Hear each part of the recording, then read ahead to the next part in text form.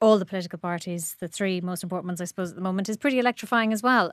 We'll be talking more about the timeline of events over the next 72 hours or so, what's going to happen. But I suppose, Micheál, one of the big things are jobs. Who's going to get what jobs? Now, we won't know that probably until Saturday. But the positions that people are going to be getting, we've heard a little bit more about that today. And these are kind of new ministerial appointments. And there will be discussions later between the party leaders kind of presupposing that things do go in a certain direction tomorrow. So we kind of can see certain changes already now. The Department of Defence becomes a senior role once again. Much criticism of that over the course of the last government. Some TDs reckoning they lost their seats because of how defence issues were handled and where General Army Barracks were based. And if you look to the Gaeltacht, this is another kind of ongoing sore in Gaeltacht communities, that there hasn't been a senior minister. What you have is junior ministers with the senior minister's role delegated to them exclusively for the Gaeltacht. So that looks like it's going to change as well. You'll have a senior Gaeltacht minister. A lot of talk too around the Department of Children. Was it set to be abolished? It will remain, it seems, but that there will be something added to it. And during the discussions on the programme for government, there were calls from some people linked to the Green Party to have a standalone Department of Marine, given the huge resources, natural marine resources there are. But that looks like it's going to stay part of the Department of Agriculture. And then if you look at the cabinet structure, the 15 obviously, and then 3 super juniors, including the chief whip as one of them, plus 2 others. So each of the parties, if they do get the green light tomorrow, will have one of those super juniors, either the chief whip or one of the 2 super junior roles. And we're looking at sort of a breakdown of, is it 6 and 3, something like that? Yes, we expect, yeah. And the other question then is around the juniors. How many juniors would you have?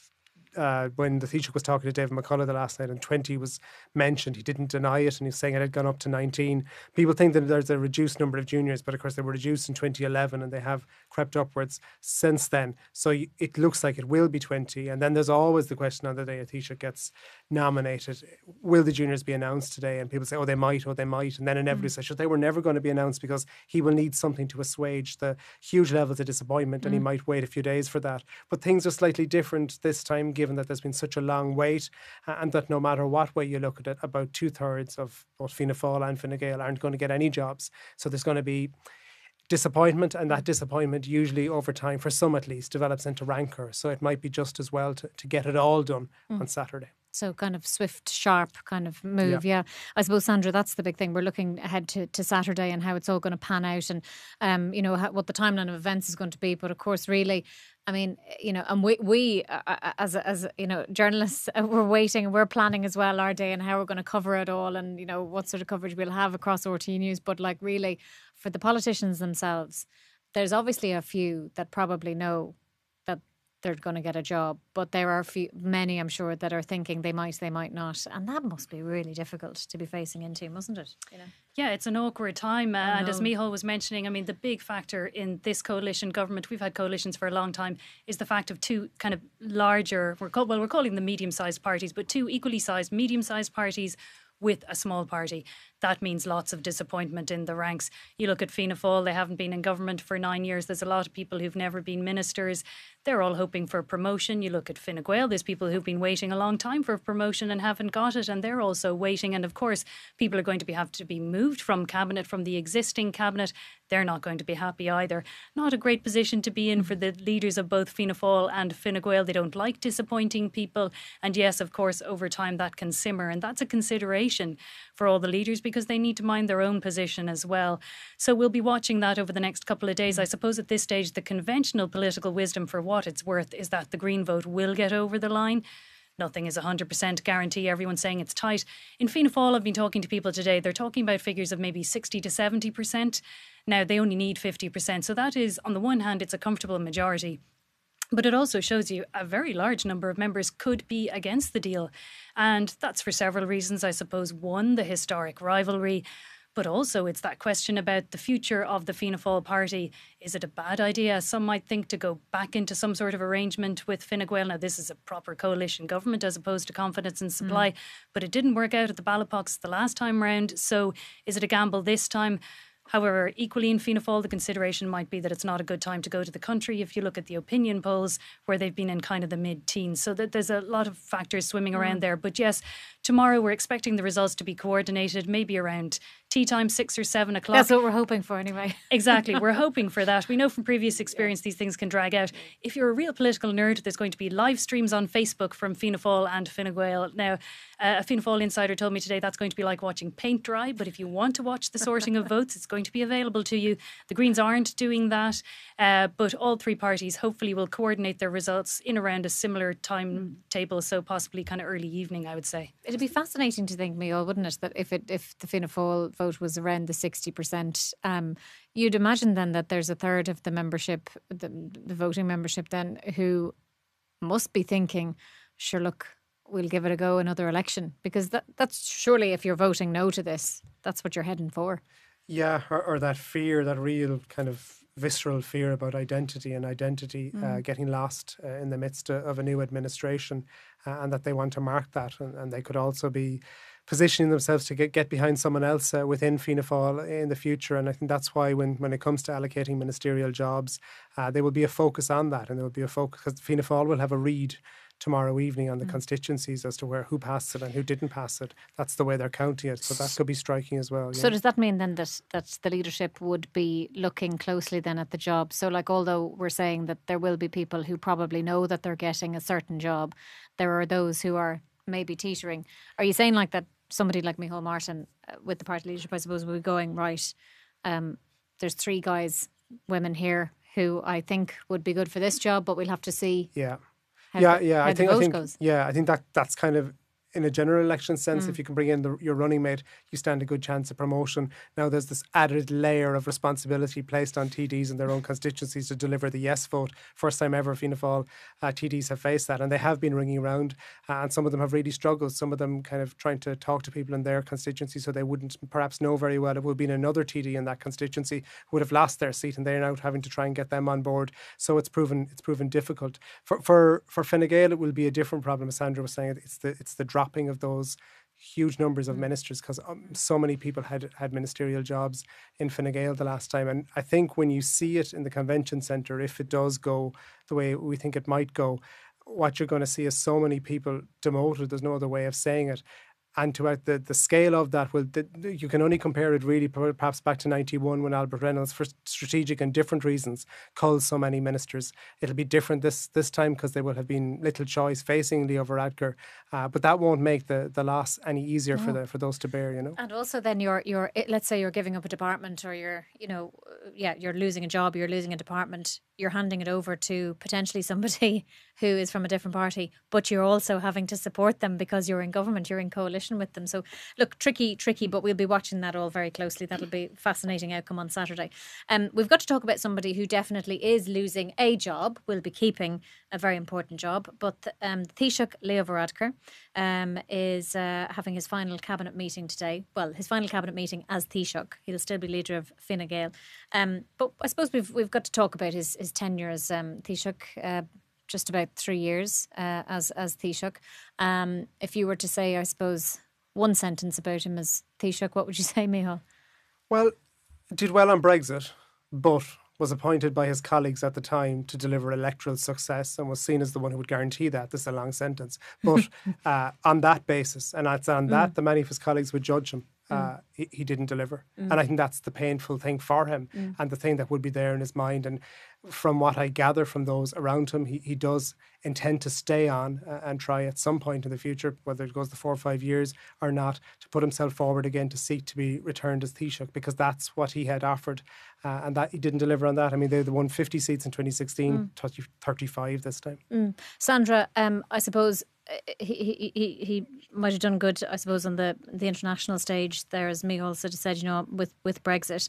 And he did mention before, actually, that he needed to focus now on being leader of Fine Gael. But of course, as things stand, he'll only have a couple of years to do that before he's Taoiseach again, if this... if he picks up the Taoiseach's role again in 2 years' time, when Micheál steps aside to let him do that.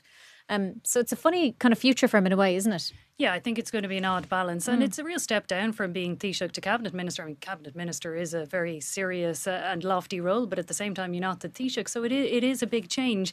And it's also a gamble in terms of, will he be Taoiseach again on December 15th, 2022, which is the date specified in the programme for government? No ambiguity there. But what it says is that the Fine Gael leader will take over. It's not, Leo Varadkar. It's whoever's in charge of Fine Gael at the time. Now, at the moment, there's no sense that there's something brewing in Fine Gael that could lead to Leo Varadkar not being in charge in December 2022. But, we always use the cliche, a week is a long time in politics. Well, this is predicting 2.5 years away. Or maybe he will choose to do something else in the interim. That has been suggested as well. So anything is possible in that way. I think when you look back at his tenure, I would point also to what Micheál was talking about, the lack of electoral success. I mean, that is the big thing you're supposed to do on the party side when you're leading. If you look at his time as Taoiseach, I think he presided over some social change in terms of repealing the 8th Amendment. But then you look back at other things in terms of how will his handling of the COVID crisis be judged? And it seems it's almost early yet to make definitive decisions. We are being cautioned not to be careful with these comparisons about the level of deaths, for example, in care homes versus abroad, that the criteria aren't equal, but that could leave a kind of nasty sting in terms of the legacy. That is something very serious that affected many families. So I think there will be a look back, and there may be inquiries in time as to how the government and the Taoiseach handled that. Yeah, but I suppose as well, the other side of it will be the, how sort of, I suppose, the people listened to all of those different speeches that he gave throughout March and April, and that, Irish people sort of did what they were told, and those very serious, press conferences that he gave, not even press conferences, just statements, people kind of followed what he said. We were just saying as well now that kind of the hard work is done, isn't it? Because really, Micheál Martin, if he is Taoiseach next week, hasn't really got a huge amount in terms of presence, I suppose, to be giving to the people, because everything is more or less opening up now. The country is opening up post-lockdown. Yeah, Leo Varadkar is the one who opened up the country, really. So then, really, Micheál Martin's main job, it seems, will be the money stuff, the financial stuff, and perhaps hard decisions that will have to be made around budget time, and that begins in August, really. Yeah, that'll be soon. So there will be a cabinet meeting, and then he's going to have a final sort of speech or a final press conference at government buildings this evening. And will we be expecting more quotes from movies? Will we be expecting emotion, do you think, from Leo Varadkar, knowing that it's his last time? It's the last goodbye, isn't it? And it is. I think there's going to be a thank you to the people for their help and cooperation throughout the COVID-19 crisis. And then a focus as well on what was decided today was the face masks. And no great massive decisions going to be made on those air bridges, easing restrictions essentially between EU countries for travel and Ireland. So, and then the other question the Cabinet are dealing with is, can the numbers attending Mass in more places of worship, can they go beyond 50? That mightn't happen. There mightn't be progress made on that, despite some ministers really pushing it, I think, as we speak. So it could be the Fianna Fáil leader then who gets to give that good news to people who'll be hoping, I'm sure, to hear that Leo news. Varadkar has compared to a priest, of course, so that would be fitting. Leo Varadkar compared Micheál to a priest. Oh, right. Yeah. When was that? Along the way. Before this friendly term. So look, Saturday then we know is going to be a busy enough day. There's going to be lots of stuff happening down at the Convention Centre, which is the kind of other doll for the day, starting off there in the morning. We are presuming at this point, Sandra, that the votes are going to go ahead. All indications, like you said, look as though they will. So then on Saturday morning, the Dáil will be sitting as a full Dáil, because all TDs will be there, because they have to have a full session in order to vote in a new Taoiseach, don't they? Yes, that's right. So the first full sitting of all 160 TDs in several months. So they've got the space in the convention centre to space them all out. I'm told they've got the bell. The bell's going to sound the same. The audio-visual system is all set up. We've seen pictures of the inside, all the kind of leather seats with the harp on the back. It looks really impressive, it has to be said, and a lot of work has gone into it. So yes, we'll have the sitting, the speeches on the nominations for Taoiseach, the vote, then a break when the Taoiseach goes to the Áras to receive his seal of office. Then back to government buildings, the party leaders will be telling their own people in the three parties who got the ministerial jobs. And then the Cabinet, we understand, will take the bus, as has been the tradition in the last few years. They'll take the bus back down to the convention centre and then kind of sit, well, they won't sit in a row. In the bus, though, 2 metres apart, all wearing face masks. Yeah, presumably, actually. Yeah, of course. So there's lots of different considerations this time that make it a little different. But it tends to be a long day then in terms of, by the time time they go back to the Dáil, they have to vote on the nominations for the ministers. Then the ministers go to the Áras. That could be quite late. I think the last time in 2017 it was around 10 or 11 o'clock at night. And of course, we've got Michael D. Higgins in the Áras, who is an older person who is really still should be very much socially distancing, you know, close to cocooning, I suppose, because of his age. So there's all of those kind of considerations. Logistically, it sounds like a bit of a nightmare, Micheál. Yeah, it does, I suppose. But I mean, that won't diminish the fact if a Taoiseach is elected, and it will be a unique setting for them. And then let's not forget the Seanad here. Let's not forget her. They will be meeting in the Convention Centre on Monday as well. And the Seanad getting the strange relevance, which it typically wouldn't have on the day that the Taoiseach is elected, because the 11 nominees will have to be announced so business can pass. That's right, which is going to be quite strange, really, because that then will coincide with a High Court decision that we were maybe expecting yesterday or even today. But the High Court has now said we will not make that decision until Monday at the earliest. And that's about this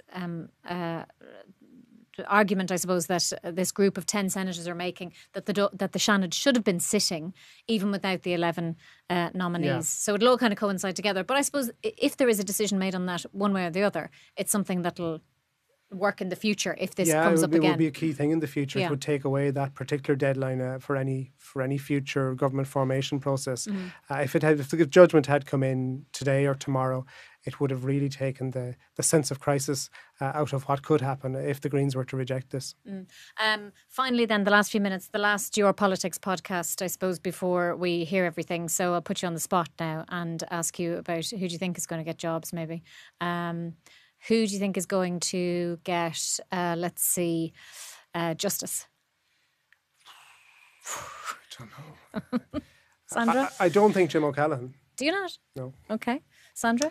I mean, Jim O'Callaghan is a name, of course, who has been mentioned. He's an obvious person, senior counsel, Fianna Fáil spokesperson on justice. His name has been mentioned for the Attorney General as well. That would be a sort of a different position, because it's been a long time since we've seen an elected person in the Attorney General role. Some people I've spoken to said they didn't think that was a runner for the moment. How do you go into the Dáil and do the AG job at the same time? But his name certainly has been circulating. So yeah, lots of possibilities. I suppose we think there's some certainties. Finance and public expenditure, Pascal Donoghue to stay on there. Michael McGrath in public expenditure. They seem to be bankers. And certainly, like, without then the specific departments, but people like Dara Calleary, Simon Coveney, we're still expecting those. And then obviously there'll be Eamon Ryan and Catherine Martin. Yeah. And then one other from the Greens. Green, either Malcolm Noonan or Brian Ledden, I would think, would be in the shake-up there for that. If you're going for a non-Dublin seat, people like Barry Cowan, you'd expect will be in Cabinet. Will Simon Harris? Probably most likely at this stage. Heather Humphreys, yes. And then is it Helen McEntee or Josepha Madigan for the other seat? So and Rabbit will be in Cabinet. It's so expected as well. Not huge changes then. It's because I suppose in a way, although we said it's difficult for them and there will be disappointments, these names are, these are the people that we've seen in and out of the government for negotiation talks. Yeah, but in fairness, out of 15 ministers, you're looking at probably 10 or 11 new people, I would think. So, that it's going to be a lot of change. And I think for Micheál Martin and for the, as Taoiseach and for the other party leaders, they're going to be mindful of that, because it needs to look different. They can't have all the same people who were there the last time. There's a sense that it needs to present a different face, essentially, to the electorate, to the country. This is supposed to be a new administration. So there's also onus on those party leaders to kind of promote people who haven't been in cabinet before. That's important. Well, look, like I say, it's all to happen in the next sort of 72 hours and so. And thunder and lightning this evening. A non-stop rain apparently is on the forecast for all day Saturday. So there's nothing better to do than sit inside, listen and watch to all the coverage that will be across all of RTÉ News channels, radio and all that all day Saturday. It's going to be very exciting. But for now, thank you very much for joining to the Your Politics podcast. If you enjoyed it, please subscribe, leave a review, and you can join us again. From me, Maggie Doyle, Micheál Lahan and Sandra Hurley, thank you for listening.